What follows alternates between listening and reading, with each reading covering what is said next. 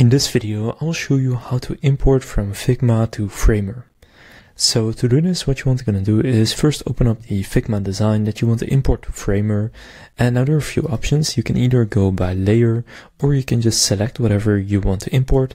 Let's say I want to do all of this. Then from there, right click on it. And then what you want to do is go to plugins. You can also do it per layer or just the layers that you want to import by just right clicking on those layers.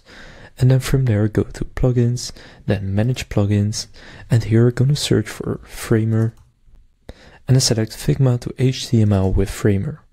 Now click run. Now it's copying your layers and running Figma to HTML. Wait for this to finish up. And then you'll see Figma to HTML with Framer. And you can now copy it to clipboard. Now on Framer, go to the design where you want to insert it. And now you can just click on Command V and now what you can do is just right click and then paste. And then as you can see, it's now uploading my Figma images. So wait for this to finish. And as you can see, my Figma images have now been imported. So now you know how to import from Figma to Framer. If this video was helpful, please consider leaving a like and subscribing to my channel. With that being said, I will see you in the next video.